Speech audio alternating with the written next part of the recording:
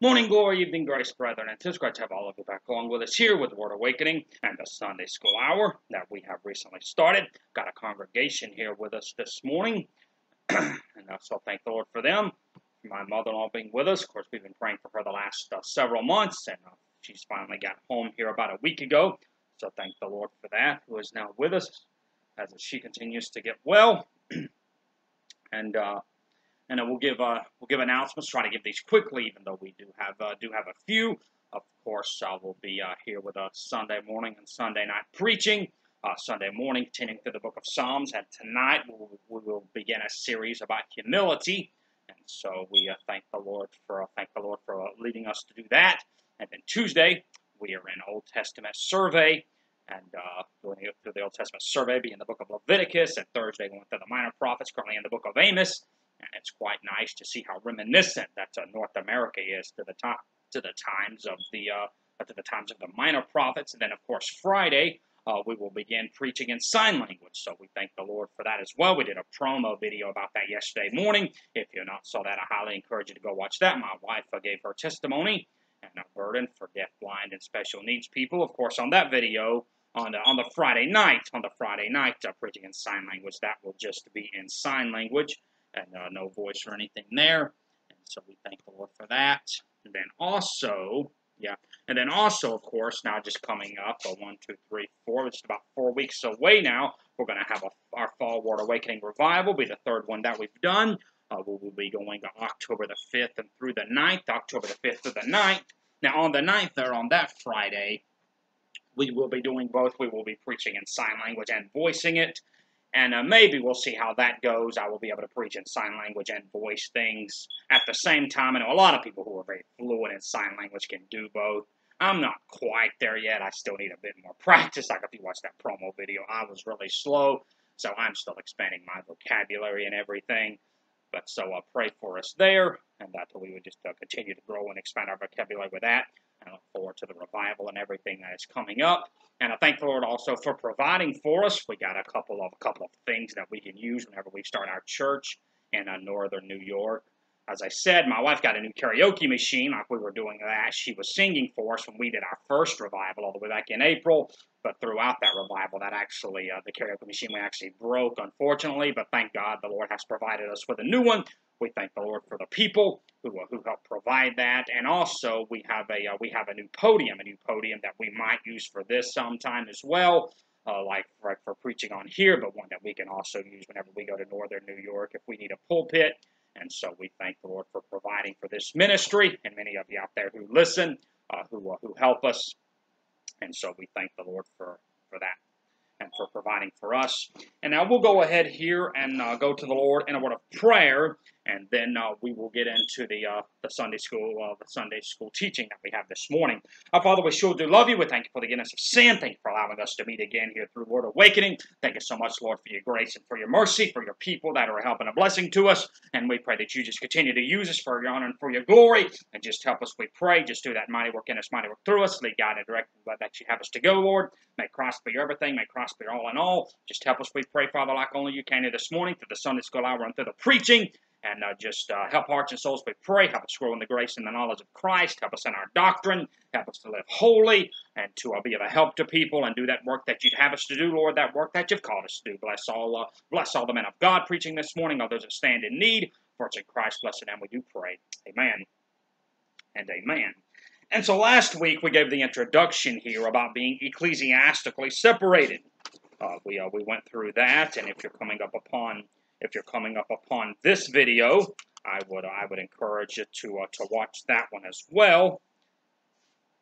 And so that was about being ecclesiastically separated. Look at some things there, and as we said, we're going to be looking at some different things. We're going to be looking at some factions. Like the first thing that we're going to do is we're going to look at a couple of different factions, a couple of different sects within Independent Baptists. And even though these people are King James only Independent Fundamental Baptists, we're going to look at how they are off in some things, off in a lot of things, and how we must separate from these people. Like me, with my own personal conviction, the group that we are looking at today, over through my life and through my young ministry, I have been in contact with these people and have actually tried to work with these people and fellowship with them, but I've not been able to because of my personal convictions. And this recently happened to me yesterday, and my convictions were just screaming, so to speak, when I was around this individual. And so I certainly cannot work with these people. And we will just look here at how these people are off in a number of things, and how they really should be marked and should be avoided. And of course, the group that we're looking at this morning is going to be Ruckmanites. We're going to look at Ruckmanites next week. We're going to look at we're probably going to look at the Easy Believist, and then in a weeks following that, I'm not exactly sure we are. They're going to look at Billy Graham and many of the areas that he compromised, and how Billy Graham actually did much harm to the body of Christ as well. And then we're also going to look at like the charismatic Pentecostals, the tongues movements, and some of these following weeks. So like I said, we don't know exactly what order the Lord is going to be with us, but this morning they're looking at the Ruckmanites. And Ruckmanites are a faction within Fundamental Baptists. They follow Dr. Peter Ruckman, who lived from November the 19th, 1921 to April 21st, 2016. So passed away there just a little more than four years ago. He pastored the Bible Baptist Church and also operated the Bible Baptist Bookstore, both located in Pensacola, Florida. He is known for defending and promoting KJV-onlyism, but we will see that he is his extreme position on the King James Bible, being advanced revelation, thus being superior to the original Hebrew and Greek, is an error, and also his multiple voices, his angry spirit, and his other bizarre doctrines. They're not only wrong, but they have done the church much harm. They've done a lot of harm to the King James only stance and caused much confusion among independent fundamental Baptists. That's really one of the worst things there, just about the type of reputation that Peter Ruckman had.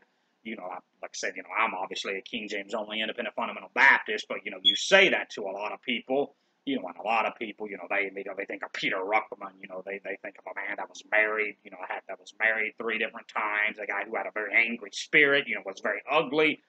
Preaching behind the pulpit, and about his extreme positions and his bizarre doctrines that we're going to look at here, like some of it almost humorous. I mean, I guess you'd say sad humorous, like a guy that believed in UFOs and aliens and, crazy things of that nature. So in this exposition, we're going to look at those, look at his dangerous teachings, and his followers, explaining why they should be marked and avoided. And so Peter Ruckman, he teaches that the King James Bible is advanced revelation. And here are a few of his own statements declaring that the KJV is advanced revelation. These are only a few. Of course, you can actually get that as a free ebook from Dr. David Cloud at wayoflife.org. There's a free ebook there that you can get. What About Ruckman, that's what it's called, and much of the information that we have here is in that book. Also, if you prefer hardback, I prefer hard copy rather, you can get that as a paperback book for just $5, I think it is. And so I would highly encourage you to check that out. But here are a few of his statements that the King James Bible is advanced revelation. He says, the AV 1611 reading here is superior to any Greek text. That's from his book, The Christian Handbook of Manuscript Evidence. That was published by Pensacola Bible Press in 1970, and that's found on page 118. Then he also says from that same book on page 126, he says, mistakes in the AV 1611 are advanced revelation. And so that's obviously against the position we hold. We hold that the King James Bible is equal, as it is equal with the original Greek and Hebrew text. But Peter Ruckman says that there is a difference in the King James Bible and the Greek and Hebrew, but the King James Bible is advanced revelation, so that is superior to the Greek and Hebrew. I mean, that just doesn't sound right. And of course, we're going to look at how even biblically, how the Bible even says, that isn't right. And then also from this was actually found from the Bible Believers Bulletin in January 1994 on pages 2 and 4. It says, if you are able to obtain a copy of Ruckman's proposed new book, you will have in your hands a minimum of 200 advanced revelations that come from the inerrant English text that were completely overlooked or ignored by every major Christian scholar since 90 A.D. So, that's quite a bold statement there. Saying that's been, overlooked or ignored by every single theologian, every Bible scholar since 90 A.D. all the way up until, the 20th century, the 1900s, the later 1900s, when Peter Ruckman made this doctrine popular. But see, if Peter Ruckman is right, though, then where was the infallible Word of God prior to 1611? It just doesn't make any sense. What did Christians in that day and time use? And what did churches do from the time of the apostles until the 17th century? They didn't have the Bible. What did they preach from? They didn't have the infallible Word of God. What did those people do? That was even, really just before, this was 1611. That was after, that was even, after, the Great Reformation even began. So now what did Christians do before Ruckman came and created this doctrine? Because if this doctrine is right, then, why did no theologian or minister teach this doctrine before? That was just an extremely, extremely arrogant statement, and that's one of Peter Ruckman's characteristics. To say, that this is a doctrine, that's been overlooked or ignored by every major Christian scholar. Then why did the great men of God of the Great Awakening revivals not receive and teach this doctrine? You look at those Great Awakening revivals, that we speak much of here. The great men of God that they used. And, these were men of God that, that had lots of the power of God. These were men of God that lived it. Most of these men of God lived before the invention of television. They spent all their time reading, studying, researching theology. Like Adam Clark, John Gill, George Whitefield, John Wesley, Matthew Henry, Matthew Poole, Charles Spurgeon, John Owen, Billy Sunday, Jonathan Edwards. None of these men taught this doctrine. None of these men taught it. As we said, they studied the Bible several hours a day. They wrote numerous books. Like a lot of these men that we've mentioned, they wrote whole commentaries on the Bible. But not a single one of them came to the position, that Peter Ruckman held. And if Peter Ruckman also, and this is another great error about that 1611, pinning in on the 1611, the year 1611. If Ruckman is right and the Lord slammed the door of Revelation shut in 1611, and if the KJV was infallible and inerrant in 1611, why is the edition we use today revised? You'll see the edition that we use is actually revised. If you really look at some of you have as I have, like if you look at a 1611, was written in the Old English. Like where they often have the letter E after a lot of things, like old, like O-L-D-E.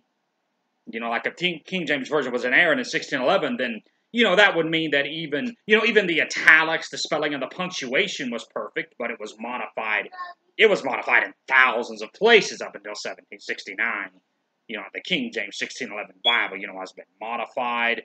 It has been updated, several times all the way up until 1769. So, we're talking about, like 100 and 160, more than 160 years. Almost 160 years, after 1611, the King James Version that we have, was modified and updated. As we said, there was updated spelling of the Old English, updated conjunctions, and an expansion of the use of italics. And here are just a few changes, like there are a lot more, like you can read David Cloud's book, What About Ruckman? He has even more. But for example, like in 1 Samuel 16:12, requite good was changed to requite me good. And Esther 1:8, for the king was changed to for so the king. And then in Nahum 3:17, it was changed from the crowned to thy crown. So if the 1611 was inerrant and infallible, then Ruckmanites need to explain why we don't use the 1611 edition anymore. And he also claims that the King James Bible was given by inspiration of God. He says that in the book, The Christian Handbook of Biblical Scholarship, pages 271 and 272.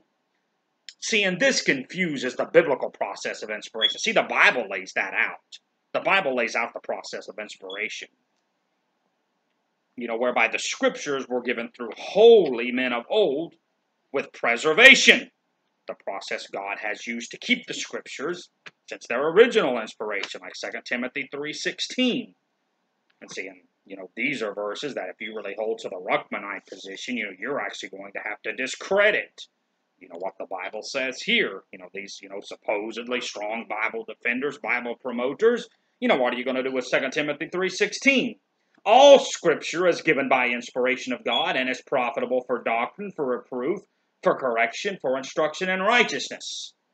So the Apostle Paul writing back to Timothy in the Greek language, originally, and then the process of inspiration, that's further described in 1 Peter chapter 1, verses 20 and 21. See, and these are texts, that you can use for, People who don't believe the King James is inspired, who are more of the newly evangelical liberal position. But, we also use this to show why the Bible is inspired and it has been preserved through the ages. 1 Peter 1:20 and 21. Who verily was foreordained before the foundation of the world, but was manifest in these last times for you, who by him do believe in God that raised him from the dead and gave him glory, that your faith and hope might be in God. So here, the Bible, we are seeing here that the Word of God, the Bible, it is has been perfectly inspired those times ago. I'm sorry, that was 2 Peter. I thought that was wrong. That was 2 Peter chapter 1. 2 Peter 1, 20 and 21. 2 Peter 1, 20 and 20. Knowing this first, that no prophecy of the Scripture is of any private interpretation, for the prophecy came not in old time by the will of men, but holy men of God spake as they were moved by the Holy Spirit. So that there just lays it out. The Bible was originally inspired in the original languages of Hebrew and Greek. There is no private interpretation. The Bible was there. It was there all the many years ago, and it's still here today.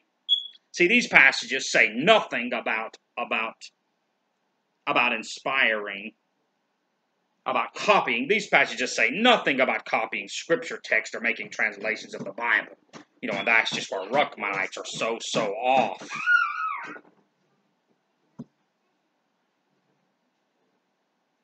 These scriptures here, they don't say anything about copying Scripture or making translations of the Bible to another language. It's just there. The Bible was inspired in the original languages. As we said, to accept Ruckman's position is to discredit these Bible verses when they're just there plain and simple. See, it is the doctrine of preservation that guarantees that God would watch over the divinely inspired Scriptures to preserve it to future generations. See, we do have the Bible today. We've got the King James Bible, the perfectly inspired, inerrant Word of God. Psalm 12, 6 and 7. The words of the Lord are pure words, as silver tried in a furnace of earth, purified 7 times, 7 being the number of completion. Thou shalt keep them, O Lord, preserve them from this generation forever. Forever they're going to be preserved. Of course, English, that's the language most people use now. And that is why the Bible has been preserved in the English language. Psalm 105.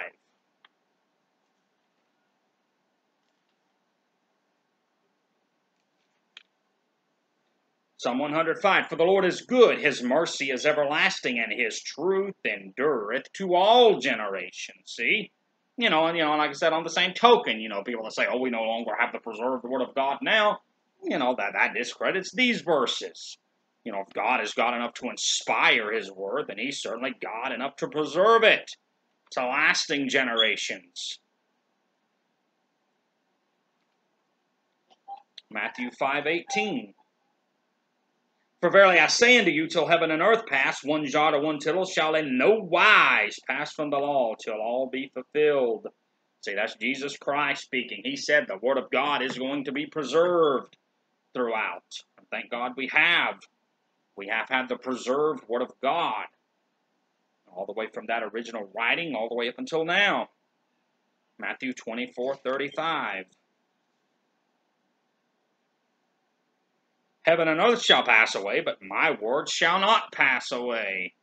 So we don't have the Word of God anymore. The originals don't exist anymore. We've got that in the King James Version, the preserved Word of God.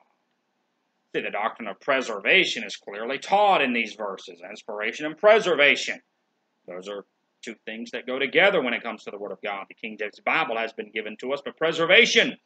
And it is an accurate translation of the original Hebrew and Greek.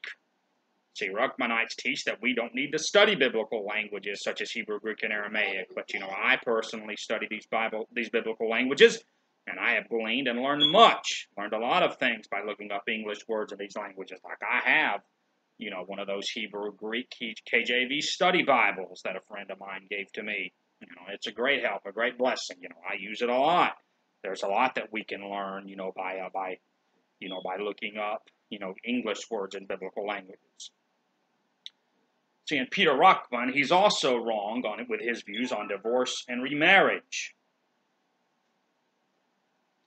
He's been divorced twice and married 3 times, yet he has been a pastor all along. He defends his unscriptural marital status and mocks those who challenge his position.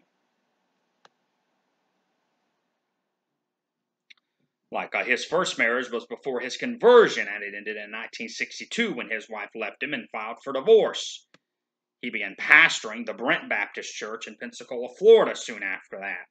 1972, Peter Ruckman married the divorced wife of one of his former students. Then when a vote was taken in Brent Baptist Church as to whether the congregation supported his second marriage, 200 people voted for it, but 100 people opposed it.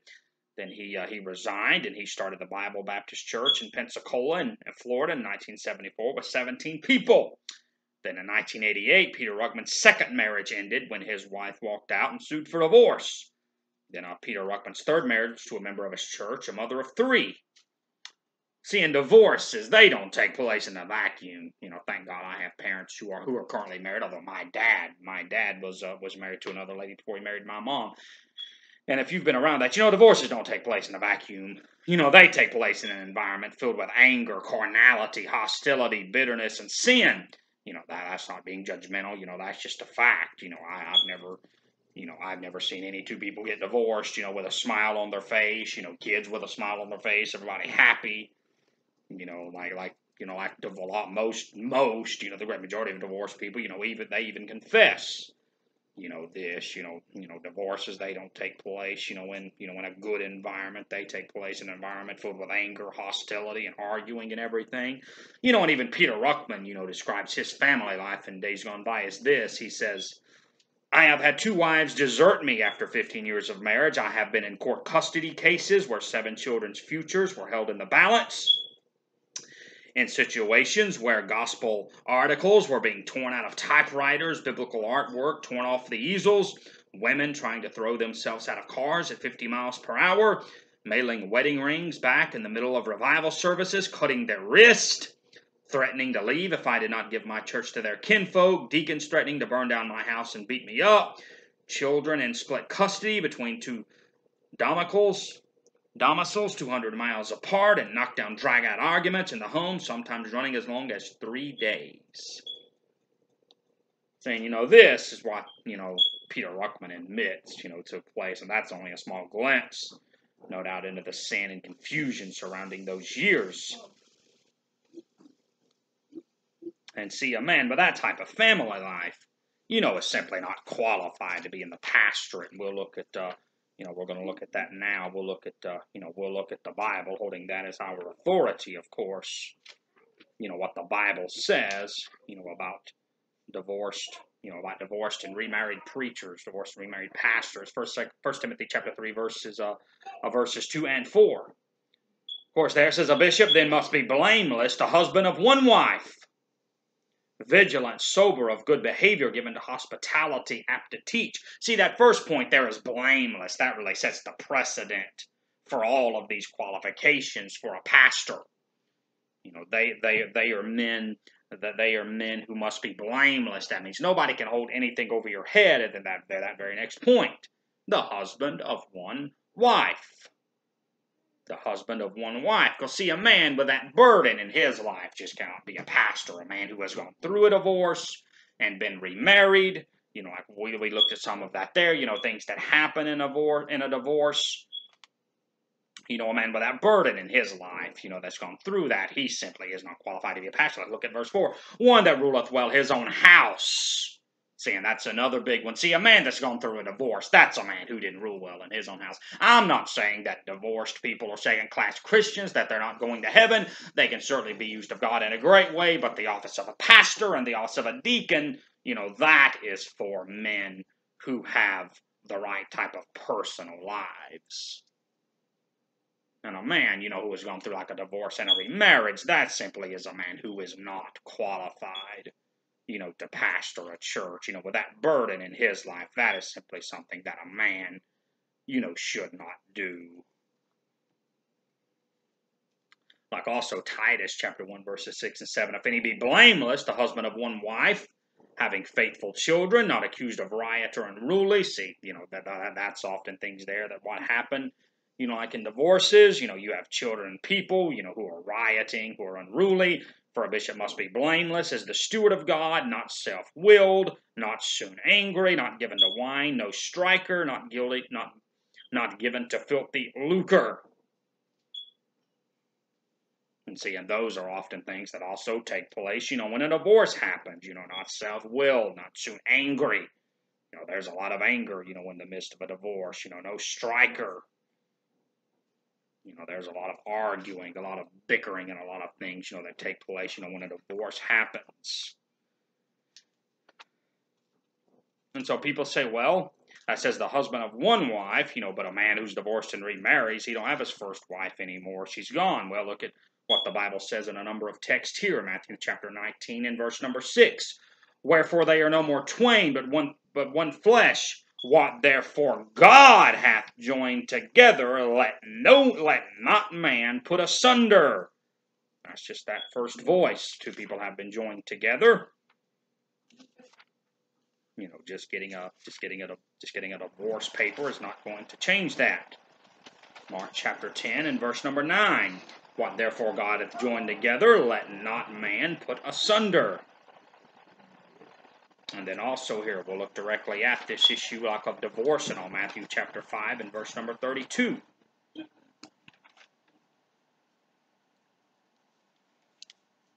Matthew 5:32.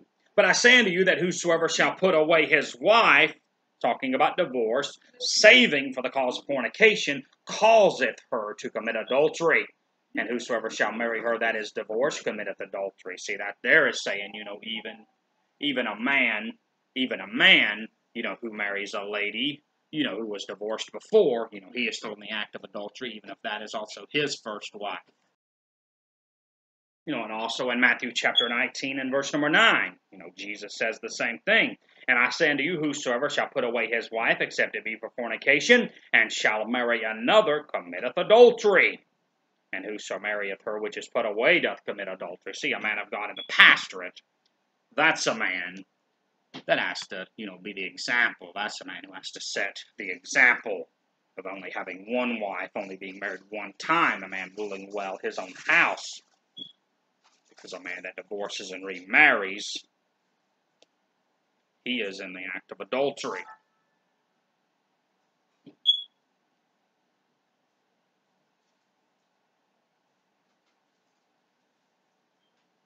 Like Peter Ruckman, he says men who think a divorced preacher is disqualified for the ministry. He calls people like me self-righteous Pharisees. This mocking, ungodly attitude has encouraged other men to think that it's okay to be divorced and remain in the pastorate, even flaunt the same before anyone who disagrees. Obviously, sadly, many people here have followed Peter Ruckman's lead. Before the time of Peter Ruckman, this is something that you really didn't find. You very, very, very, very, very seldomly found, among any Baptist before Peter Ruckman, especially fundamental Baptists. But, this is one of his teachings, that has caused this error, in our churches with having men, who have been divorced still in the pastorate. And then another thing that he's wrong on, men are saved in different ways. He claims that men are saved in different ways in different dispensations. He believes that men were saved by Christ's blood plus works in the Old Testament, that they will be saved by faith plus works in the tribulation, and that they will be saved by works alone in the millennium.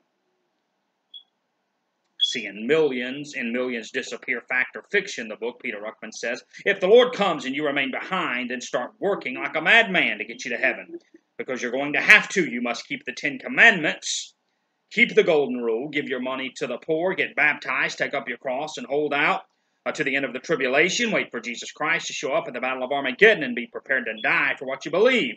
In the tribulation, you cannot be saved by grace alone like you could before the rapture.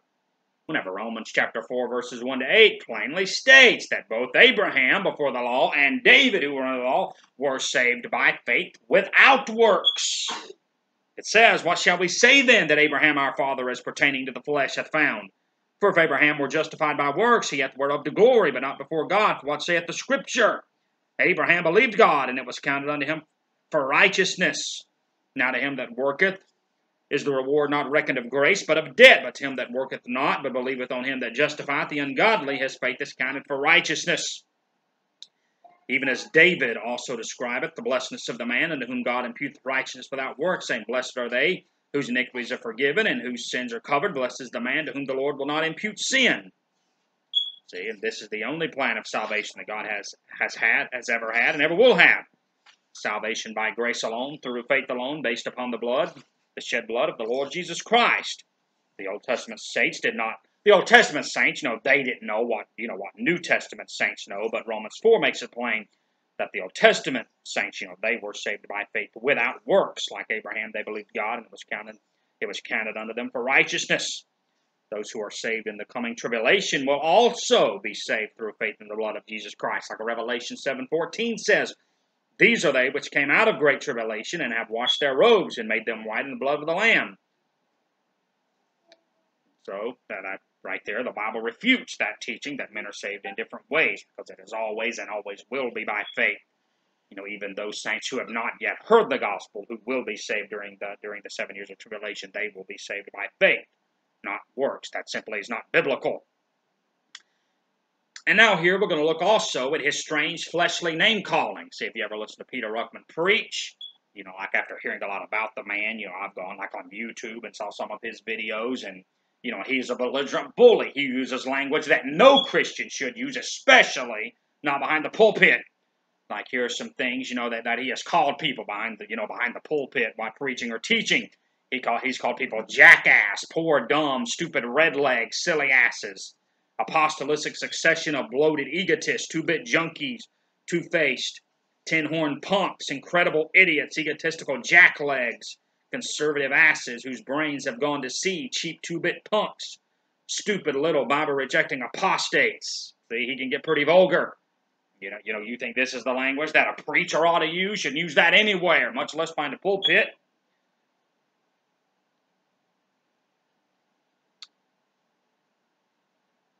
See, in Peter Ruckman, he believes that God called him to speak like this. He said, God called me to sit at this typewriter and pour forth vinegar, acid, vitriol, and cleaning fluid on the leading conservative and fundamental scholars of 1900 through 1990. God is in charge. He destines me to sit at this typewriter and lambaste, scald, and ridicule these Bible-rejecting fundamentalists who believe the Bible, who believe the Bible is the Word of God. I hereby dedicate myself anew to the task of destructive criticism and negative blasting against every adversary of that holy book. Said that in the Bible Believers Bulletin in December of 1985. See, in his spirit and language, it's not at all scriptural. He is fighting for a holy book in an unholy manner, and it is confusion.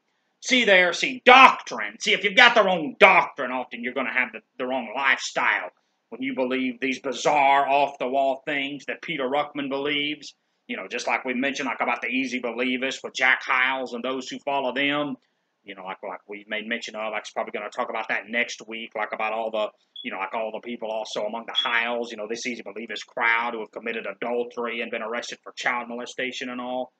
But see, whenever you have a wrong doctrine, that often, that results in a wrong life.